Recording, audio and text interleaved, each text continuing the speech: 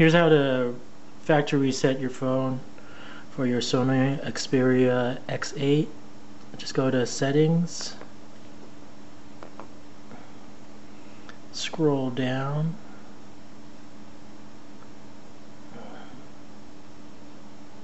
to privacy, and then just do factory reset. Reset your phone, erase everything, and now make it so your phone is just like when you bought it new. This is for Android 2.1 on a Sony Xperia X8. And it's pretty quick to boot. See how long it takes to do a factory reset.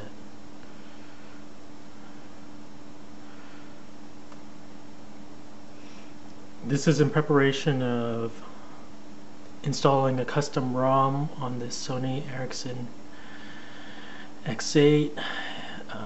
There are some custom ROMs for Android 2.3, maybe even ICS and Jelly Bean, but I just want to upgrade to a more faster and stable custom ROM. So the next step after factory resetting, I believe, is to root the phone, and then after rooting it, possibly I might need to unlock the bootloader,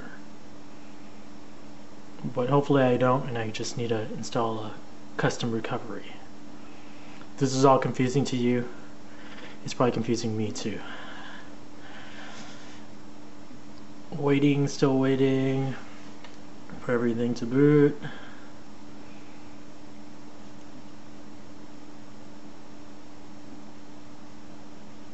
If you know of any really good custom ROMs, I will take any suggestions.